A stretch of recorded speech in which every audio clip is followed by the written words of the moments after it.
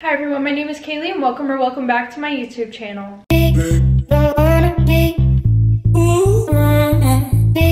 Okay everybody, this is literally my 7th time refilming this intro because I literally live like 5 seconds to an airport and everybody's coming to Florida for the holidays or leaving, so there's literally planes going back and forth. So I apologize if there's any noise in today's story time. But before you skip ahead to the story, please just wait a second. So I have an exciting announcement. I finally came out with my Snapchat show and there are story times that come out every week. And it would really mean a lot to me if you guys went and at least checked it out. The link is down below in the description. Like I said, it would mean so much to me. If you guys didn't see the video that I posted last week, the reason why I haven't posted since that video is because my team and I are trying to figure out why YouTube isn't really pushing my videos out like it was before. And we're pretty sure it's because maybe of the language or the story times, but we're trying to figure it out. So if you haven't watched that YouTube video, please go watch it. And that's why I haven't posted 2 times a week since then, because I don't want to be putting work into videos that you guys aren't going to see. But without further ado, I'm going to bring you guys up close. There we go. Okay, before I do my quick usual little rundown, if you guys follow me on TikTok and you realize that I am not posting TikTok story times, it is because TikTok is not showing my captions to anybody. Like, I put the Storytime from Anonymous caption. Nobody can see my captions except for myself. So I'm trying to figure that out as well. It's like a mix of things. This is why we can't have nice things. But anyways, let's get into my quick usual little rundown. For most of the video, I'll be looking this direction because my mirror's over here and I would like to see what I'm doing. I do tell these story times in first person point of view, so if you don't like that, then you can leave. And these story times are sent in by anonymous people. Okay, so story time about how my teacher was stalking me. Yep, nothing surprises me anymore. So a little background information. I was 17 and a junior in high school. And my junior year was anything but ordinary, as you can tell from the title. But like I said, I was in my junior year. I had a weird schedule that had me taking 9 classes a semester, and they called it block scheduling. So pretty much I was in every single one of these classes for like 110 minutes. Literally 110 minutes. And I would have 4 classes a day. Before any of this happened, I really did like my school. Okay, it was like a private school, but it wasn't technically a private school, but it was the closest thing you could get, but without paying all the money. And a lot of the kids that went to my school, their parents had a lot of money and they would donate to the school. So we always had new computers, new uniforms, new sports equipment, new books, and a lot more. And the reason why a lot of kids didn't go to this school was mainly because it was a Catholic school.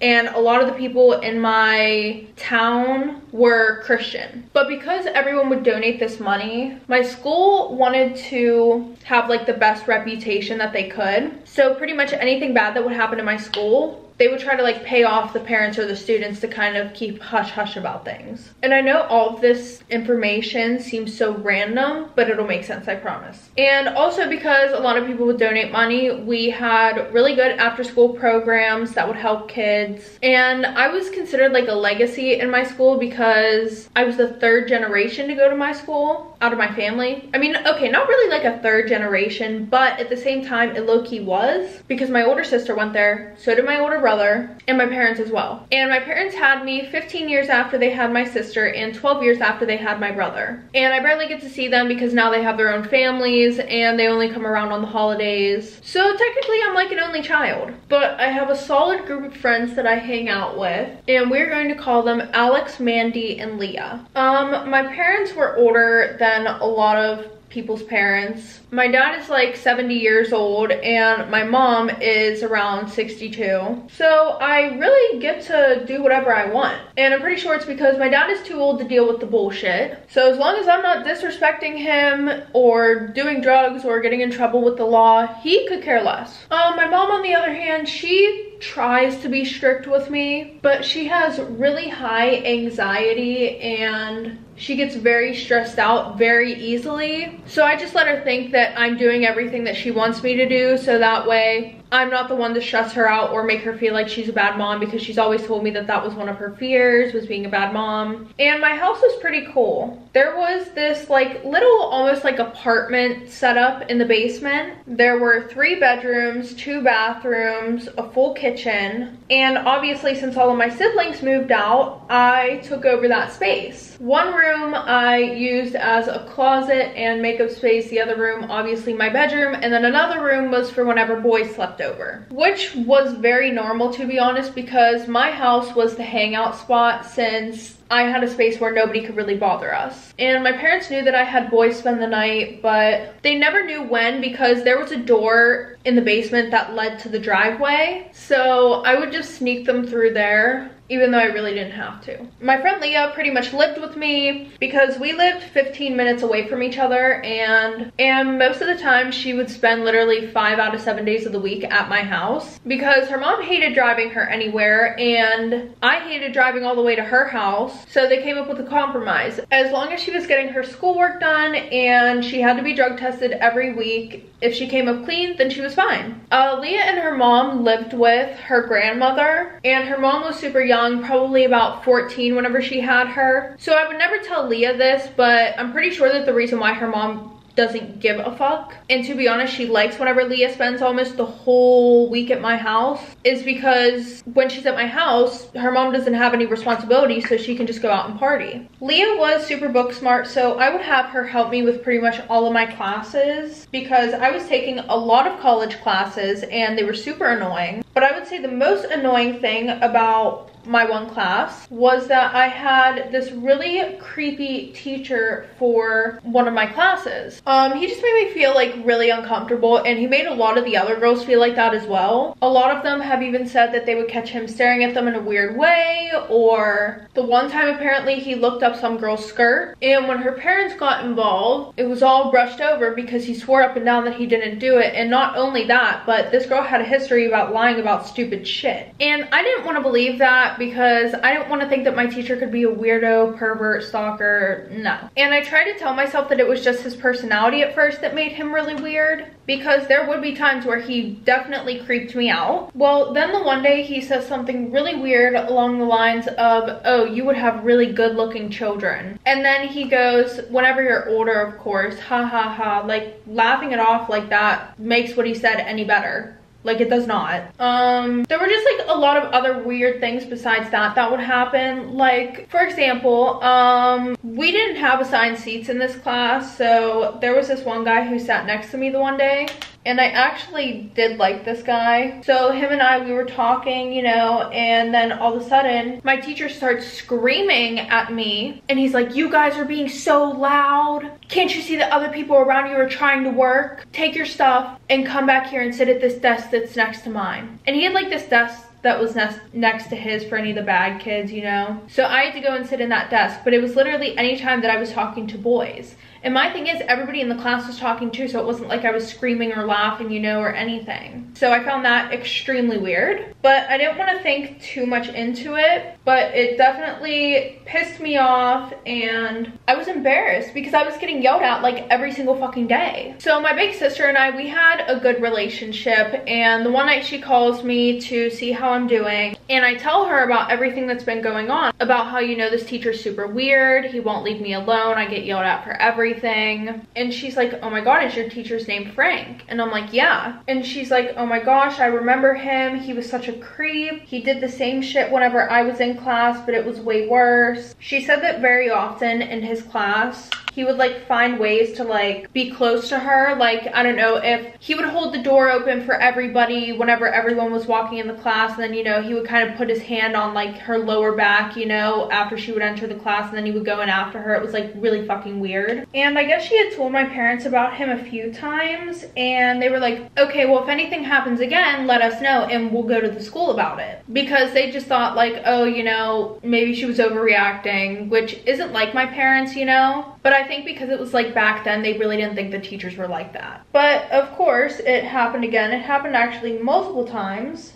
She said that she felt like he was always following her around school, and then the one day after class, he asked her to stay behind because she got a bad grade on one of her tests, and also she was skipping her classes because she didn't want to be in that class with him. She felt uncomfortable. So she would just hide in the bathroom until her next period. Eventually, my parents asked if she could switch classes, and they said that that wasn't like a good enough reason for her to switch classes. And especially if she didn't want to have to take the class again, she would just have to tough it out. Well, then I guess the one day he had asked her to stay after class, and of course she did. Because even though he was a creep, like, she still was not trying to be labeled as a bad kid in school. But I guess he really set her off this time because he was like, well, you better start coming to class. I don't want to have to give you an F. I miss seeing your pretty face. And then I guess he said something really inappropriate after that and kind of like was getting close enough to her to where she was like standing against one of the desks, and she went to run over to the door to leave, and he stood there and blocked the door. And then he literally made her skip lunch and sit there and go over everything that she was missing in class. Even though she would literally get all the work from one of her friends and she would do it at home and she would still turn it in. And then I guess that he put his hand on her thigh and she ran out. She left. She was like done with it. So she went to her guidance counselor and she told her guidance counselor. She also told the principal, and they launched a whole investigation into the situation, and he was suspended for a year. My parents thought that he was suspended, like he got his teaching license taken away or whatever, however the fuck that works, because my sister literally graduated a few months later. But I guess whenever they did the investigation, they found out that she was locked in that classroom with him, and she was in there for so long she didn't even make it to her class that was after lunch. Well, now it's 15 years later. Well, my sister obviously told me that she was concerned for me and that she wanted me to not trust him, see if I could switch a different class, especially because since it was still early on in the semester, they would most likely let me switch. And then she also just told me to tell my parents so they could deal with it. But the issue is like, I didn't want to bombard my parents with this shit because, like I said, they're older. Like, they do not want to be dealing with this bullshit. But I told them anyways. So I get off the phone with my sister and I went straight to my mom and told her what was going on. And my mom was fucking furious that he even still worked there. So she told me that I didn't have to go to school the next day, that she was going to call the school and she was going to go in and have a meeting with them. So she calls the school the next day and she did not get the answer that she was hoping for whenever she pretty much told them, you're going to take my daughter out of that class or you're going to fucking fire him. The school told her he was one of the most qualified teachers in the state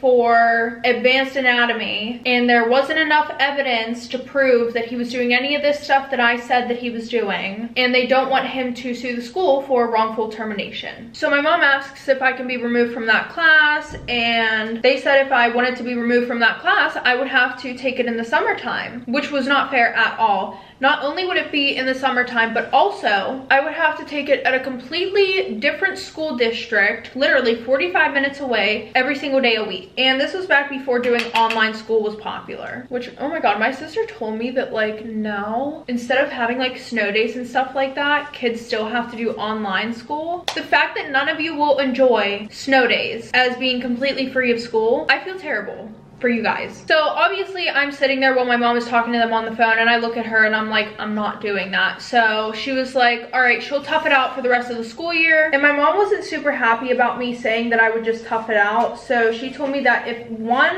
little thing happens, she wants to know about it. So of course I was like, yeah, okay, I'll tell you, blah, blah, blah. So obviously I told Leah, Alex, and Mandy what happened. And I was like, you know, don't tell anybody though, because it's supposed to be like a closed incident, you know, nobody else is supposed to know. Every day at school was like miserable for me, knowing that I had to go to class with this weirdo. And then the one day, you know, I'm sitting at my desk and I'm doing my work, and he's like, I have a question. Do you know Amanda? And I was like, I have a sister named Amanda. And then he finally put two and two together because his face like lit up, like weird as fuck. He was like, gross. And then he's like, wow, I can't believe I didn't see it until now. You guys look so much alike. When in reality, I really didn't look like her. Actually, everybody never thinks that we're sisters. They always think that like she's my mom. But now I was like super annoyed because just like knowing how he treated my sister, and now he probably thought that he could do the same shit to me. And then he was like, yeah, she was in my class. And then I was like, I know, she told me that she didn't like you.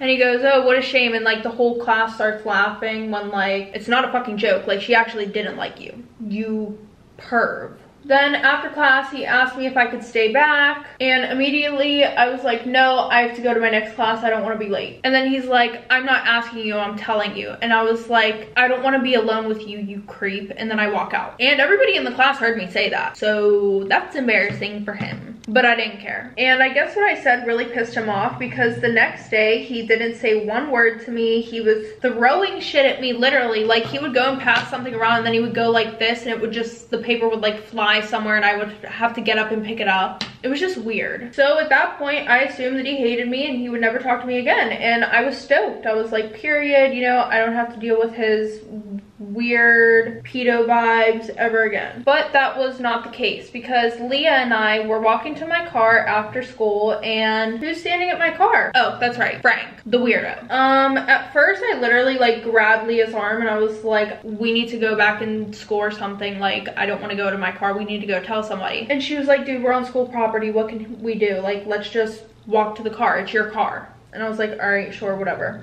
So I walk up to the car, and he's literally leaning against the driver door, and I'm like, can you please leave? Like, can you please get away from my car? And he's like, oh, what are you gonna do? Try to get me fired like your sister did? And then he was like, I just want to make something very clear. He was like, your sister, she's a liar. Everything that she said was to get attention from your parents. So I would appreciate it if you don't spread lies around school. And if you continue to spread these lies around school, I will take legal action, because I'm just trying to do my job. Sure. So I didn't even realize he literally parked his car right next to mine. So he got in his car and he left. As soon as I got home, Leah and I told my mom what happened, and she called the school telling them what happened in the parking lot, and even said that there was a witness. And the school took his side again, of course, and they told my mom that he already filed a complaint about me spreading false accusations about him to the rest of the school. And I told my mom that I didn't tell anybody except for my friends, which clearly they can't keep their mouths shut, because apparently everybody in school knew what was going on. And then they were like, well,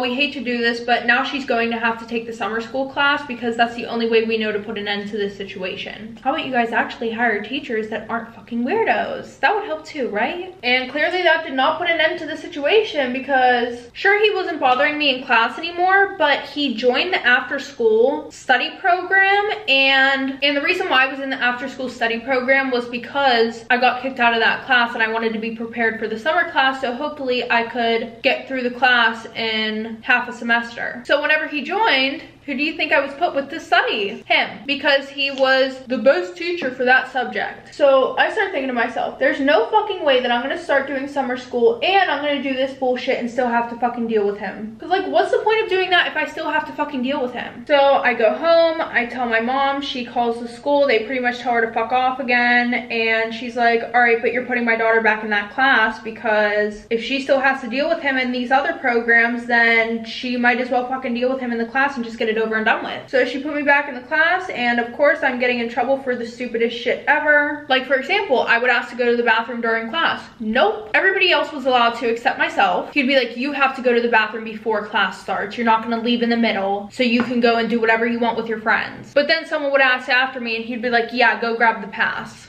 Really? Oh, and the one time I came into school late and I had a note with me and I went to class, and he started screaming at me at the top of his lungs. He was like, you can't just come to class whenever you want. Go sit down right now. He's like, this is ridiculous. And then I literally scream, and I'm like, I have a fucking note. And he's like, get out of my class right now. Go now. Go to the principal's office. So yeah, fun, fun, fun. I would drop my pencil on the floor, and he would say that I'm purposely trying to make noise to disturb everyone, so then I would get detention. And things were getting weirder than they were before, because I got to a point where I realized that he was not only stalking me in school, but it was happening out of school also. I would see him literally everywhere that I went. I'm talking restaurants, when I would go to the movies. Even the one time I was driving to go and pick Leah up, and I'm sitting in traffic, and I realized that he's literally right behind me and he's staring at me in my rearview mirror. Oh, and the one kid that I told you about that I liked, that was in his class that I was talking to and I got yelled at for talking to, well, he asked me out on a date, and we went to this one place where it was like kind of like an arcade slash they had like axe throwing and a bunch of other stuff. Well, Well, there was a bar across from the restaurant area, and he was literally sitting at the bar just staring at me. So I told my mom about it, and this time instead of calling the school, she called the cops. And apparently he said that he lived in the area, so it was just a coincidence. So then the school called my mom the next day, and they're like, yeah, no, she can either take the F or she can go to summer school, but she's not gonna be in his class anymore. We don't want her anywhere near him. Acting like I was the fucking issue. They said this has been going on for too long. They cannot have rumors being spread about the teachers. That makes the school look bad, especially whenever we have no, quote, concrete evidence. So at that point, I decided I'll do the summer school. I'm like, you know what? I don't care. Wasn't doing the after school study program anymore. I wasn't doing the class anymore. But somehow, he was still popping up everywhere I fucking went. Everywhere. But at this point, I kind of start to think that I'm going crazy. Because whenever nobody believes you, except for my parents, of course, you're gonna sit there and you're gonna be like, well, am I overreacting? Like, is this actually happening? But the one night I eventually got my confirmation whenever I went to a concert with Leah, Alex, and Mandy, and he was there. I mean, at first I was like, there's no fucking way that's him. Like, there's no way that that is him. And then bam, he ends up behind me, and I didn't even realize until I felt somebody grab my butt. And then I turn around, I start screaming at him, I pull my phone out, I'm recording him, so are a few other people. Thank God it wasn't just only my friends who saw it. There were literally a bunch of other people around who saw it too. So I immediately found the cops. I told them, yeah, that guy just did this. I have a video. Everybody else saw it too. He's my teacher. He's been fucking stalking me. Well, later after the show, they went and they arrested him at his house. Well, fast forward the next day, he shows up to school and the police are waiting there to arrest him. And the news is there too. So my school earned its bad reputation, as it should have. This time we have proof, we have videos, we have witnesses, everything. And he was fired.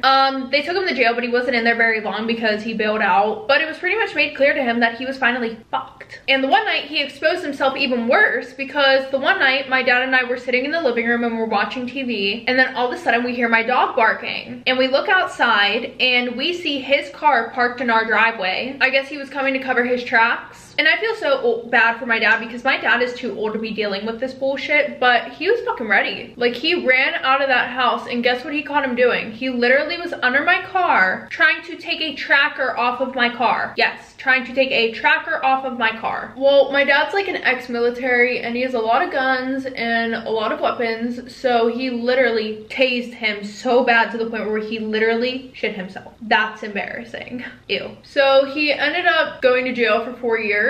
He's actually supposed to get out in a few months. I don't know if my school will hire him back because they finally are just getting over that like bad reputation, but who knows. Oh yeah, and my family sued the school for negligence and a few other things because apparently he was doing this to a bunch of other girls, but I was the only one that he really took it that far with. Moral of the story, for everyone out there, it is 2022 about to be 2023. This shit can and does happen. If you have a gut feeling and you think something's wrong, it probably is. So don't be afraid to say something or call the police, especially when it comes to your safety. Okay, everybody, that is the end of today's story time. Like I said earlier, if you guys could please go and check out my Snapchat show that just came out, I would really appreciate it. The link is down below in the description. And if you're new here and you want to see more of my story times, make sure to click that subscribe button. And if you guys like this video, make sure to give it a thumbs up. And if you want to send in your anonymous story time or you want to know how to send in your anonymous story time, make sure to click the links down below in the description. But other than that, I will see you guys next time with a new story time.